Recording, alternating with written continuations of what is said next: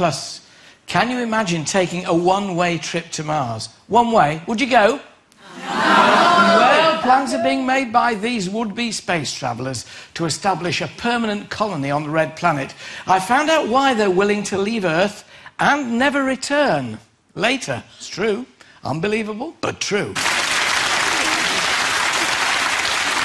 Now, many people dream of going on a trip of a lifetime, maybe travelling around the world or going on that perfect holiday, but few has ever imagined going away for a lifetime, never seeing our loved ones again. But that is exactly what my next guests are hoping for when they go on a mission to Mars. True.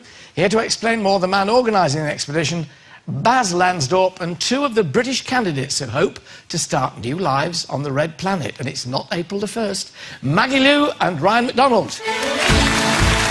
Welcome from round the rocks. Bas, lovely to see you. So tell us about this. This is actually going to happen then, Bas? Absolutely. Going to Mars is going to happen because humans have spread all over the world. We've always gone where technology allows us to go. And right now, that's Mars. Mars is the next place to go, the next giant leap for mankind. So when is this trip going to happen? Our first crew is scheduled to leave in 2024. So that's 11 years, 10 years from now? That's right. That's not long. That's not long, and this is made possible because, as you've already emphasized, it's a mission of permanent settlement, a one-way trip, and this makes it possible to do it with current-day technology, with technology that's available today. So what's going to happen, in a nutshell? They're all going to be trained and then fly off to Mars. How long will the journey take? A journey takes about 7 months, so about the same time as people spent in the International Space Station.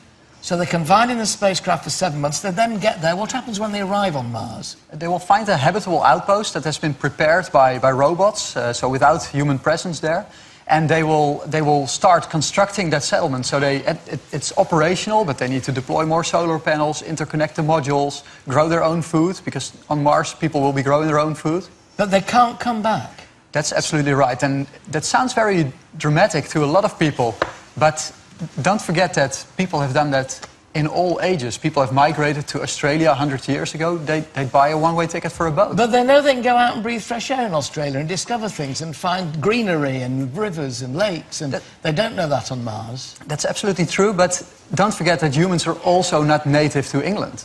If all our technology was taken away, we would probably not survive the night, because it's very cold and we don't have a thick fur. Well, if you're up at, well, when you come from Yorkshire, you can take anything, really, I think. Maggie and Ryan, this is an astonishing thing. You know, I read this and thought, good Lord, this is an amazing thing to say, yes, I'm prepared to go to Mars and live there for the rest of my life, Maggie, when you're so young. So why, Maggie? I think for a scientist like me and Ryan, the pursuit of knowledge always outweighs the pursuit of happiness. So being able to do this amazing thing that no one's ever done before is what we have been trying to do all our lives and been wanting to do. Even if you live another 80 years, you'd be happy to go and spend it on that thing behind you, the Red Planet. Well, there's a lot of things to discover on Mars. There's a lot of things that we don't know, like robots go up there, but they can't dig really deep under the soil. Who knows what's under there? There could be, living beings under there. There could be dead bodies under there. Well, but there are. All those things are in Britain, and as a gardener, I know that when you dig down, you found quite a lot. Ryan, this is astonishing. It makes me, because as a confirmed countryman and a Brit, and loving this country, and loving the seasons, for instance, how well explored are you in Britain? Do you know the Highlands of Scotland? Do you know Pembrokeshire? Do you know these islands well enough to say, no, I'm going to go to Mars instead? Oh, yeah, so I have been all around Britain and travelled to loads of different places, but there's something really fundamental about exploration. You go and see other places in the UK and you think, well, what else could there be round the next corner, under the next rock? And this is just an extension of it. In the UK, we have a great history of explorers going all around the world. This is just the next logical step. Generally speaking, they could get a ship back. Here, you can get a train back. You can fly back. It's a big mental prospect, isn't it, that of going there and never being able to come back. They did it with prisoners way back by sending them to Australia, you know, but now being sent to Mars, some people would regard this as a life sentence they didn't want to endure. But remember that lots of the prisoners that actually went to Australia, even after they'd completed their sentence and had the opportunity to go back, they chose to stay because they had a new life that they'd created there for themselves. Some of them started families there.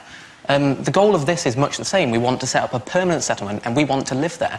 I don't want to come back because I know that this is the future of the human race. And now, how many people were of Maggie and Ryan's disposition? How many applicants did you have for this quest? We started with about 200,000 applicants from all over the world, from more than 140 different countries. You've narrowed it down now to how many? To about 1,000 from just over 100 countries right now. So you two are in the 1,000 at the moment, so you don't know yet whether you're selected. Bas, how many people will you select for this? In 2024, we're going to send 4 people. And every 2 years, there's 4 more people going to Mars in our plan. But because everybody you're looking at now is going to be 10 years older. Yeah, absolutely, and 10 years better trained. But also, you're going to have to look very closely at their health, monitor their health. You want people, obviously, who are fit and likely to survive out there. What sort of conditions are there on Mars? Will they able to go outside at all? Now, when you go outside, you'll have to wear a suit like that one, a pressure suit, because there's only 1% atmosphere on Mars. So you really need to protect yourself very well from the environment. Ryan, Maggie, I could offer you the rest of your life in my greenhouse without ever going out, which is basically what's happening here. This confinement does... I'm not being negative about it, I'm just sort of going through my own mind what I would feel. I would feel terribly claustrophobic about the whole thing. Does that not worry you? We have a greenhouse. You're certainly welcome to come if you want. We're going to be growing our own vegetables and our food supply hydroponically, actually, so agriculture is going to be a big aspect of it. But you can't take the Yorkshire Dales with you, or the Isle of Wight, or Cornish countryside. Well, so long as we can grow tea on Mars, we'll survive. You're clearly both very excited about this. What sort of age of people are you going to be looking at? What's the age limitations? There's a lower age limit of 18, because we want adults only to be able to apply. And we'll train them for about 10 years, so 28 will be the youngest person that could go to Mars. Upper age is more determined by health than it is by actual age. Would you go? Are you going? Well, I started Mars 1 because I wanted to go to Mars myself, and I do still, but imagine how difficult it is to be on that first crew in the isolation that you already discussed. That's a very big challenge, and I'm certainly not a qualified person for that, so I'm more up for one of the next crews that's going. How much is it going to cost? It's about $6 billion to get the first 4 people on Mars. And $6 billion, that's over $1 billion apiece. How are you raising the money?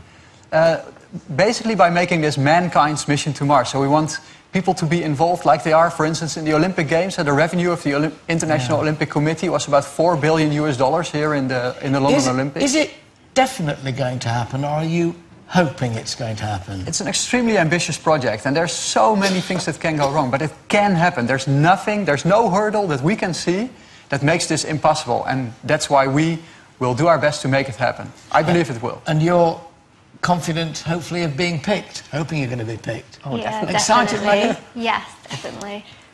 What more exciting thing could there be to do with your life, really? Because everywhere on Earth has already been explored. This is the chance you'll get to go down in history if you go for this. No one remembers who the... well, in 1,000 years from now, no one will remember who was the President of the United States, but they will remember who was the first person on Mars. And it will inspire a lot of students, like kids, to study STEM subjects at science, technology, engineering and maths, which is really needed since David Willetts just recently announced 80 million funding for the UK space industry. So we need, like, sciencey kind of... OK, as long as you need horticulture as well, I rather think you might to eat. My thanks to Bas, to Maggie and to Ryan. Thank you very much indeed. Amazing story. Time for a break now, but when we return, cereal, champagne and chocolate digestives. Can you tell the difference between branded varieties and supermarkets' own? We put our favourites to the test. Plus, we reveal the winner of today's Ding Dong. Is it time we stop using cash? See you in a mo.